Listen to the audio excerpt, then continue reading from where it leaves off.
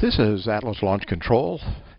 We are now just under 2.5 hours away from the launch of the Mars Science Laboratory and the Curiosity Rover atop a United Launch Alliance Atlas V rocket from Launch Complex 41 at Cape Canaveral.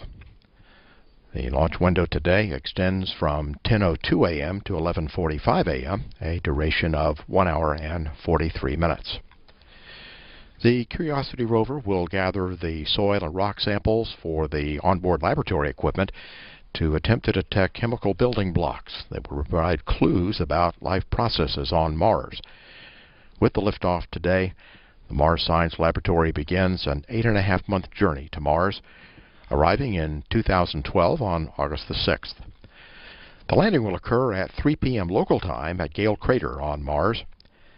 At that point, the radio signals will take 13 minutes and 42 seconds to cover the 154 million mile distance between Mars and Earth. About 10 minutes ago, the launch pad was cleared of all personnel to begin preparations for loading cryogenic liquid hydrogen and liquid oxygen. Liquid oxygen will be loaded into the Atlas booster stage, the first stage, and will be followed by loading liquid oxygen and liquid hydrogen into the Centaur upper stage, or the second stage.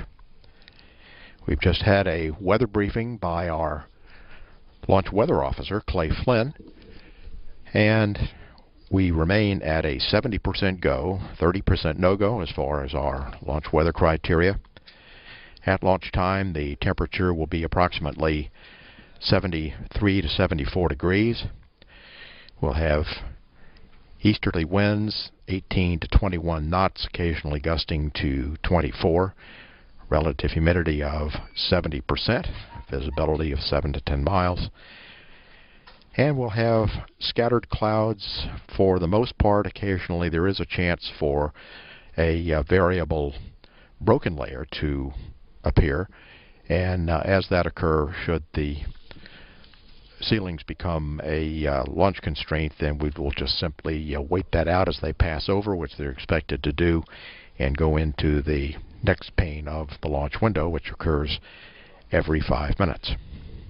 At T-minus 2 hours in holding, this is Atlas Launch Control. Launch team, this is the NLM on the NLM net with our final launch poll and continuing the launch countdown at T-minus 4 minutes. NAM. NAM's ready. NASA CE. NASA CE, go. SMA. SMA's go. SMD. SMD is go. Mission Manager. Mission Manager is go. Copy that. The team's ready to release the hold at T-minus 4 minutes.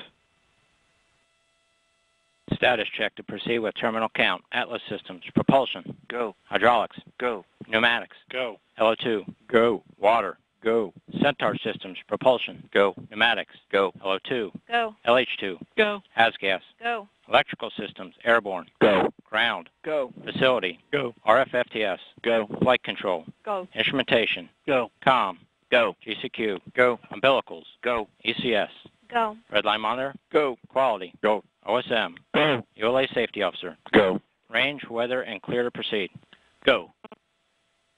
LC, this is the LD on Channel 1. LC, you have permission to launch.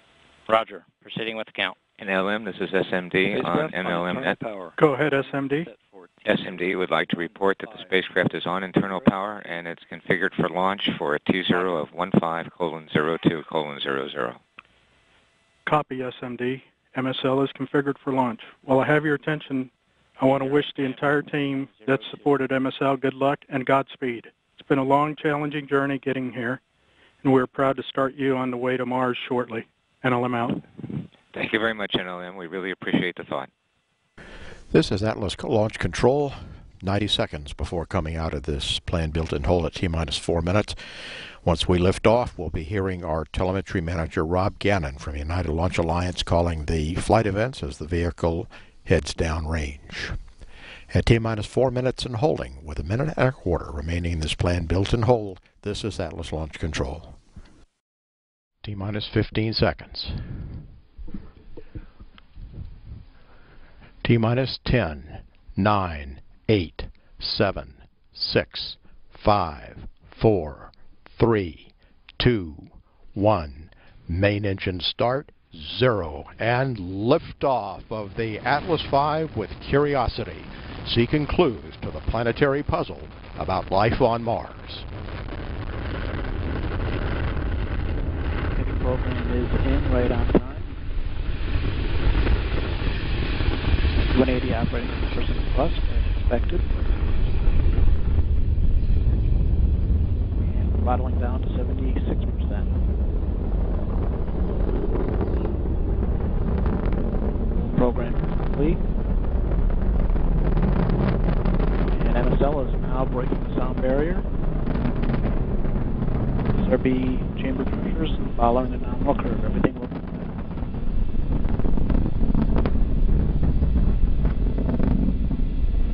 And we passed through max Q. We're on closed loop on Atlas PU. Signatures as expected. SRB profile continues to look nominal. Throttling back up to 100% thrust on the RD-180. Engine parameters looking good. Flight control disturbances look as expected. SRB pressures running right as expected. Coming up on SRB burnout, we have burnout of the SRBs.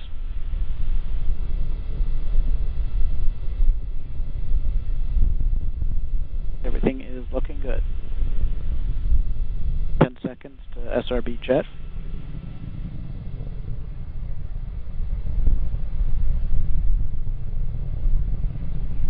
And we have first pair and second pair. Both sets of SRBs have successfully jettisoned the vehicle. We've re-enabled guidance. Everything is looking good. This is Rob Gannon, our United Launch Alliance telemetry manager. We're hearing. Vehicle is now 32 nautical miles in altitude, 54 miles downrange, traveling at 4,900 miles per hour.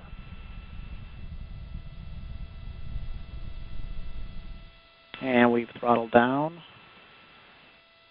to hold a constant 2.5 G level for payload fairing jettison.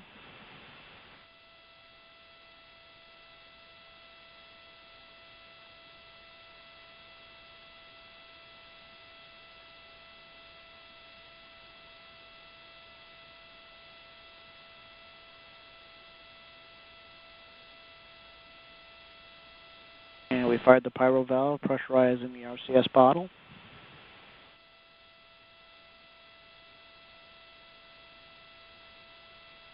Pressure increasing in the loop as expected.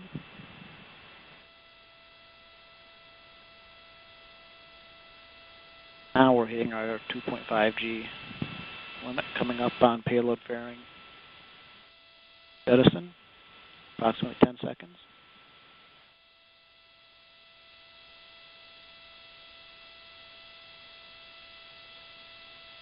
Fairing jet. And we also have a successful CFLR jettison, right as expected. Throttling up on the RD-180, everything looking good.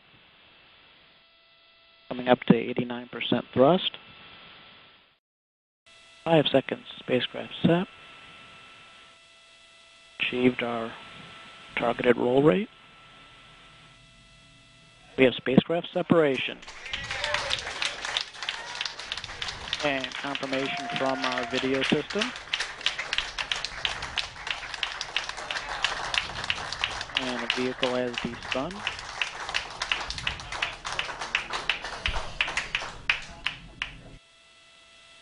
And with the successful separation of the MSL spacecraft from AV-28, this concludes the commentary for this mission. And we have lots of handshakes and smiling faces here in the control room because Mars Science Laboratory is on its way to Mars.